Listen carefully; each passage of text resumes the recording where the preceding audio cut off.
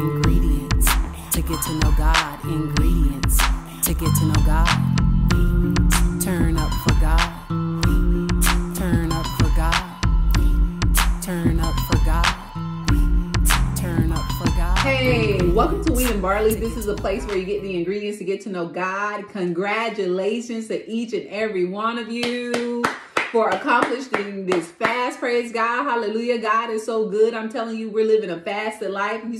You might look on this platform and say, oh man, they're always fasting. Praise God. But we're living a fasted life. Hallelujah. As God is calling us into order. Praise God. This is not something that we're doing on our own. I get the instructions from the Holy Spirit as to how we're going to conduct this. And we move right along because he's doing some things in us. Praise God. He said our bodies will heal during this time, but also what he's doing is some healing. Praise God. So if you stuck to the fast as you were told to do, praise God, meaning those instructions that were given, and you just did the best that you could to follow those instructions within the time frame that you were given, praise God.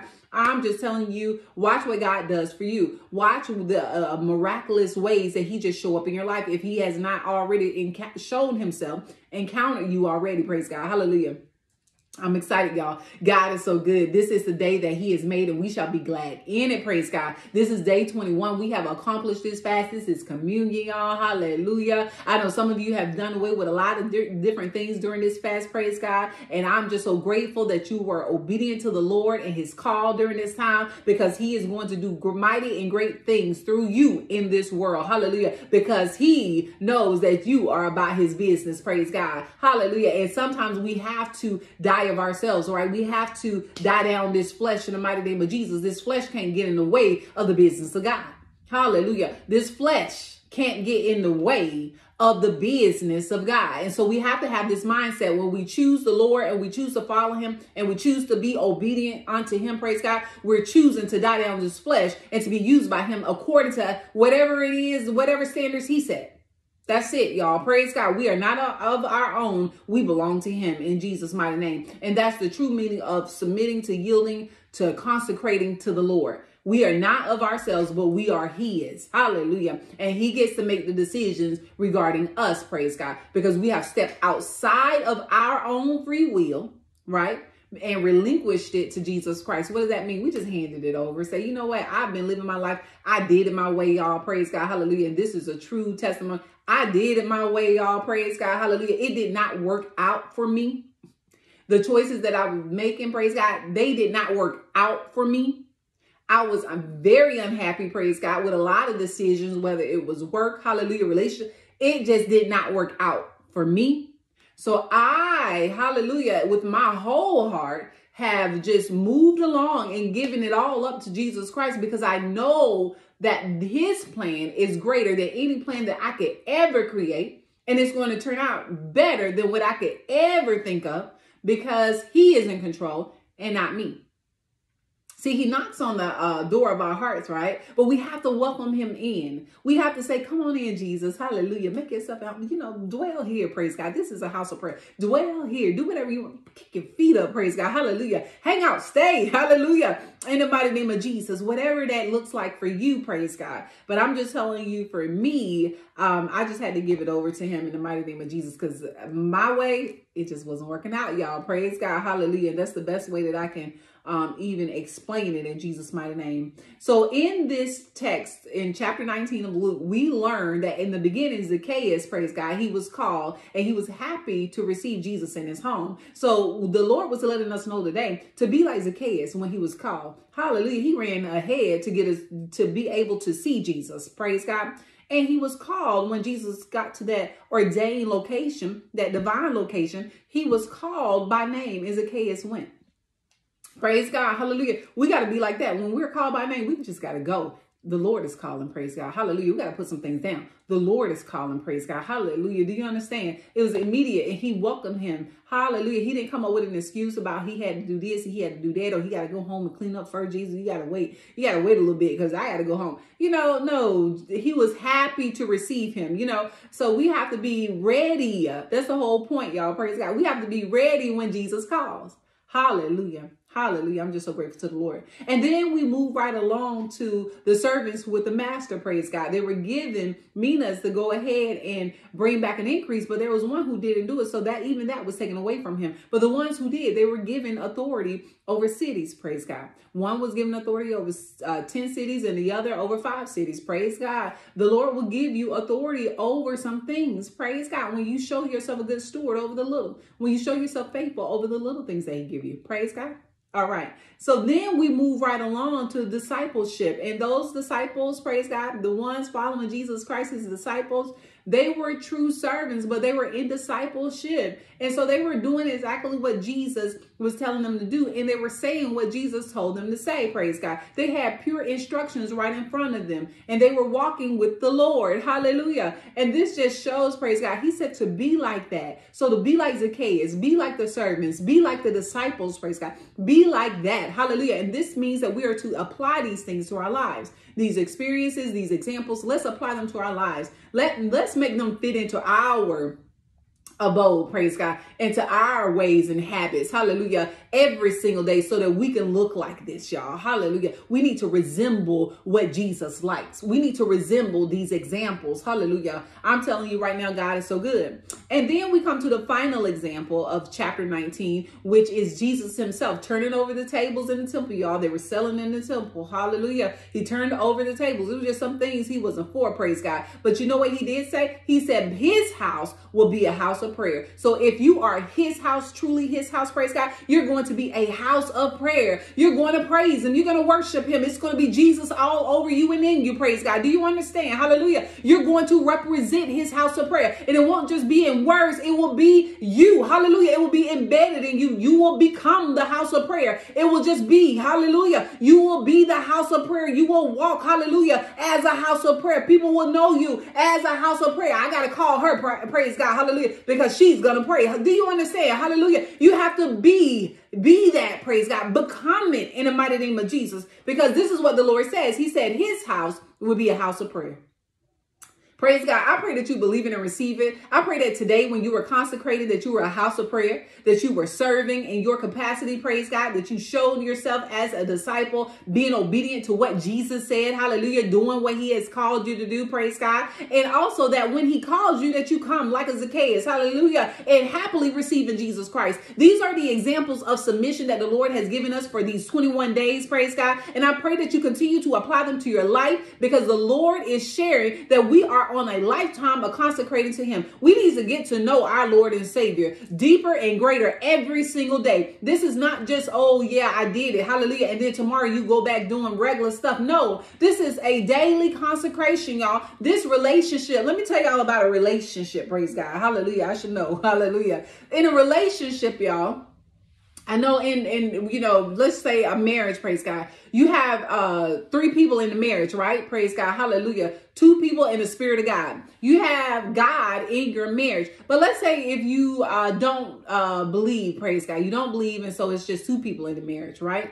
You already know that there are going to be so many challenges, even if those people decide that they're going to stay together. I can't even say that they're happy, because joy comes from Jesus, right? So I can't tell you what that looks like, but what I can tell you, praise God, hallelujah, that a lot of marriages in the U.S. ends in divorce, praise God. And it's just the truth. But I do believe that if Jesus Christ was the center of these marriages, if both parties were really embedded in Jesus Christ and doing what they're called to do, it wouldn't be so many hiccups. It wouldn't be so many issues, right? Because everyone will be following along with the course in which they have been given, which is the business of God.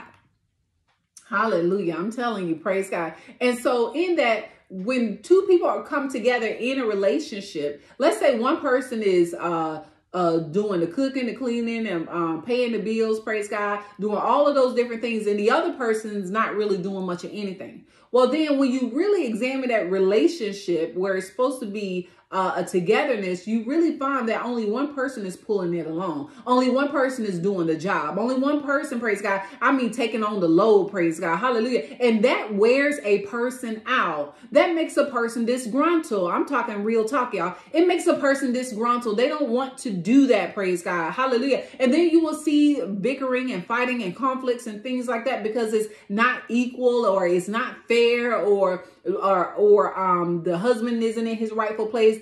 Therefore, the wife isn't in her rightful place, you know. And when I'm saying rightful place, there are roles that we do have in a marriage, praise God. There are places where we should be. You know, the husband is the head of the household. That's just it, y'all.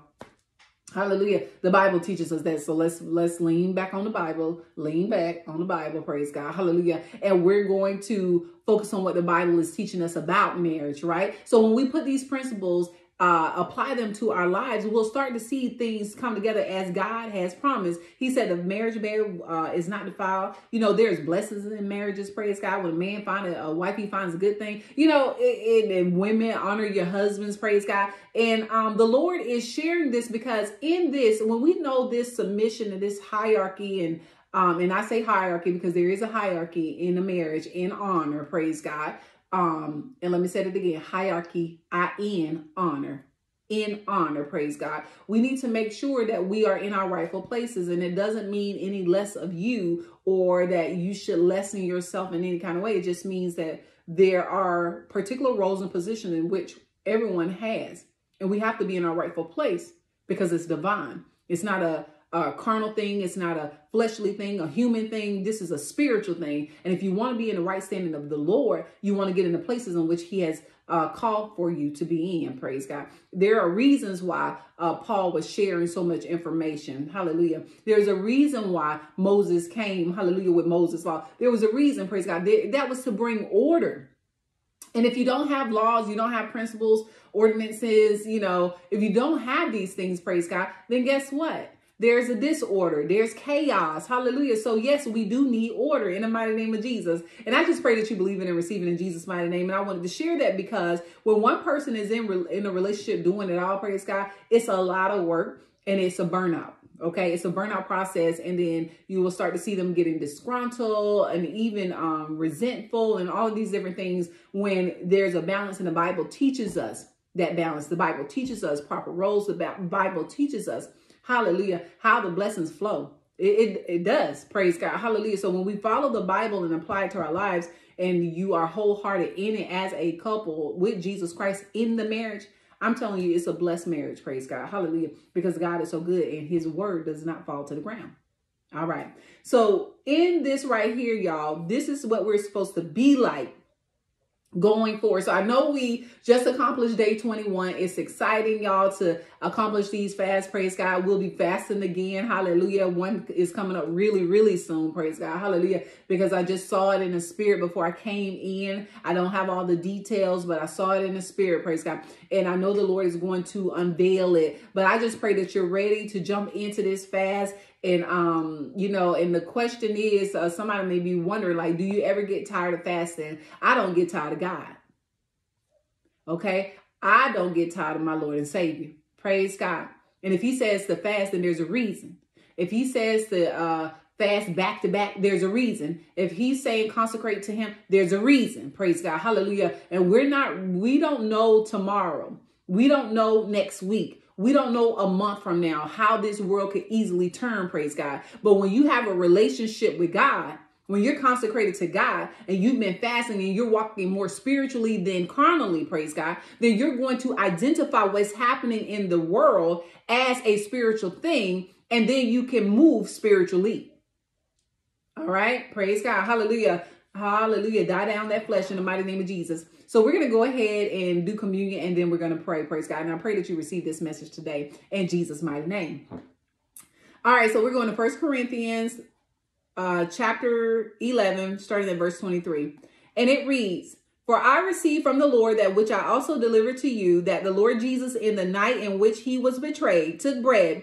And when he had given thanks, thank you, Lord, he broke it and said, 'This is my body that which is for you. Do this in remembrance of me.'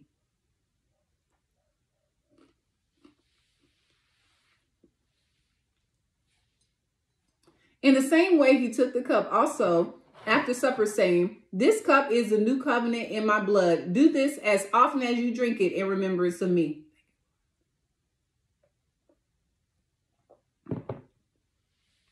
For as often as you eat this bread and drink the cup, you proclaim the Lord's death until he comes.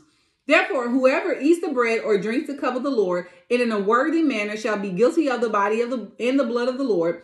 But let a man examine himself, and so let him eat of the bread and drink of the cup. For he who eats and drinks judgment to himself, if he does not judge the body rightly. For this reason, many among you are weak and sick, and a number sleep. Hallelujah. Let's pray. In the mighty name of Jesus, we just thank you, oh Lord God. Hallelujah. Our Father who art in heaven. Hallelujah. We come unto you as your humble children today.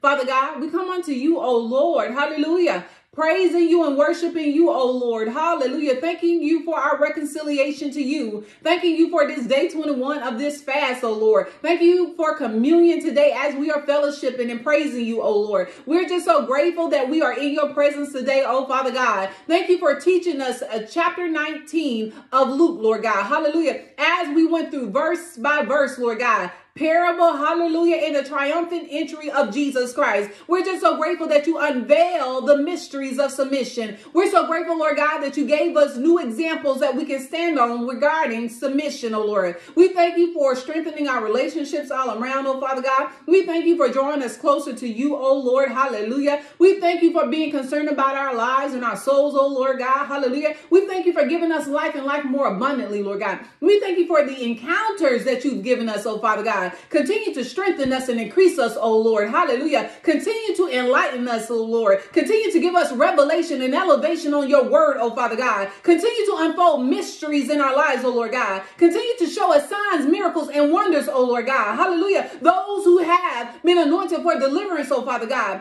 give them the power to deliver through the Holy Spirit, oh Lord God. Hallelujah. Give them that dunamis power, oh Father God. Hallelujah. That when they touch a person, Lord God, hallelujah, and speak your word, praise God, that the enemy will flee in the mighty name of Jesus. Hallelujah.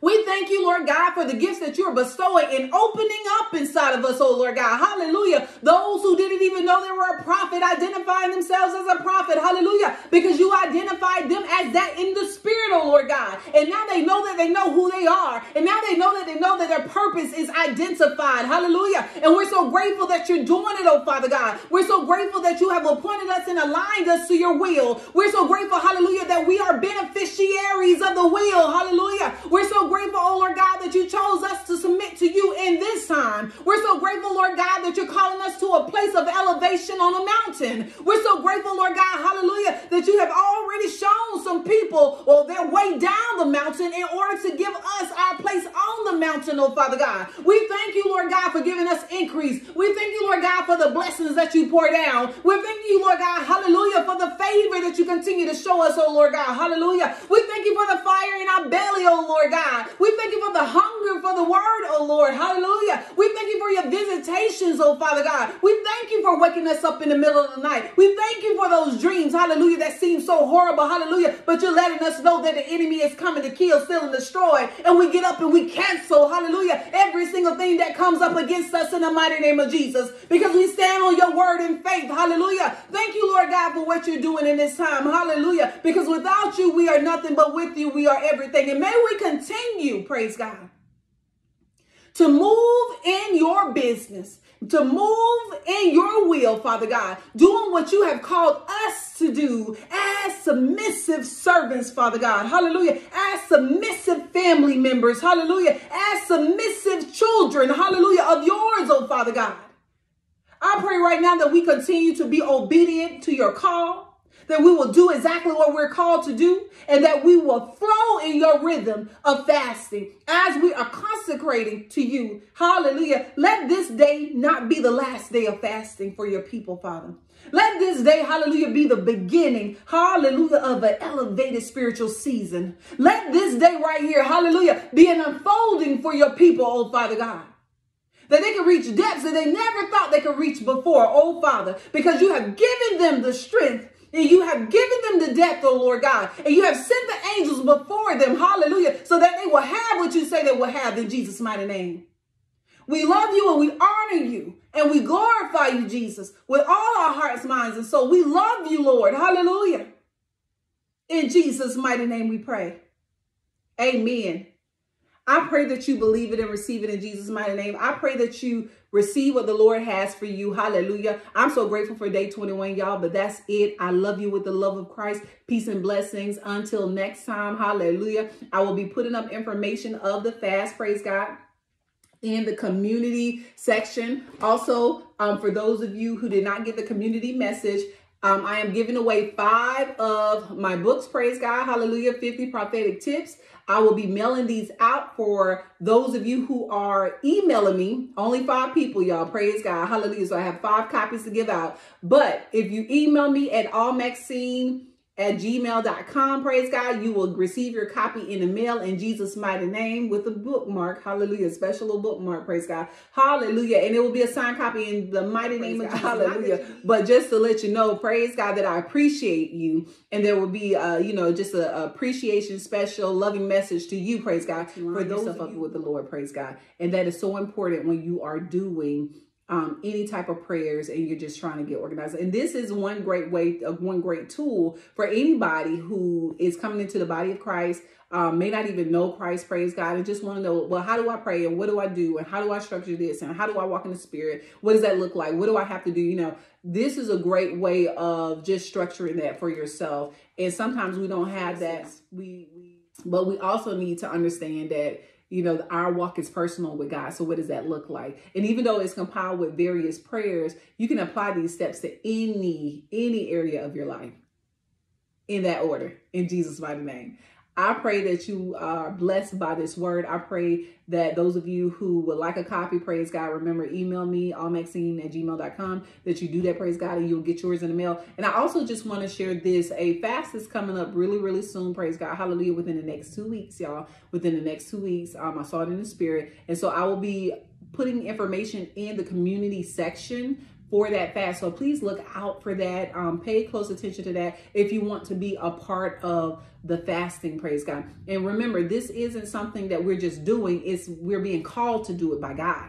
And when we're called to do something by God, you know he's in it, y'all. You know he's structuring things. He's going to encounter you. It's going to be elevation for you, increase for you. You know, we're not doing this. I know some people will do a fast and they say, well, I'm doing a fast, but I'm going to do it because I want to lose weight, praise God. Hallelujah. I'm on the small side, y'all. Praise God. Hallelujah. I would be one of those who would say, I'd rather not fast. I'd rather eat, you know. But praise God. Hallelujah. I'm going to do what God called me to do. So if he says fast, I'm going to fast, y'all. Hallelujah.